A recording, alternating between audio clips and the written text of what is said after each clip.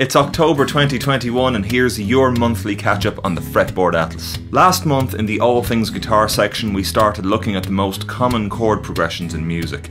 These are super useful to know because being able to recognise them and then adapt them opens up all of the avenues. Jamming, improvising, composing, and pretty much every facet of music that I can think of. This month we're going to look deeper into alternate tunings, in particular the open G and the open D tuning. We've been talking about composition an awful lot in the Under the Hood section recently. Last month we looked at the third section of the composition series titled Varying Your Compositional Ideas.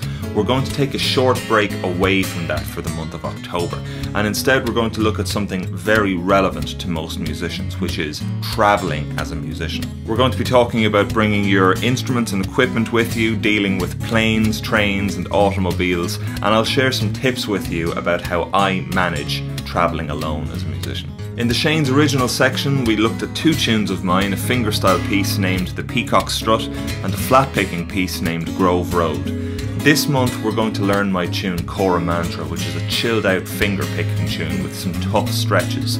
It's a tune I often use to open up my live shows. Over the last while in the traditional Irish music section we looked at tunes like Tuaird the Love and The Rocky Road to Dublin.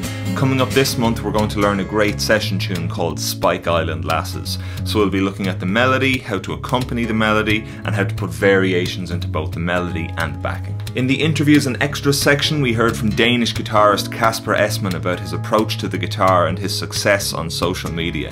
This month we're talking to Leif de Leeuw from the Netherlands, who has won the Guitarist Magazine Award for Best Blues Guitar Player in the Benelux region for a couple of years in a row now.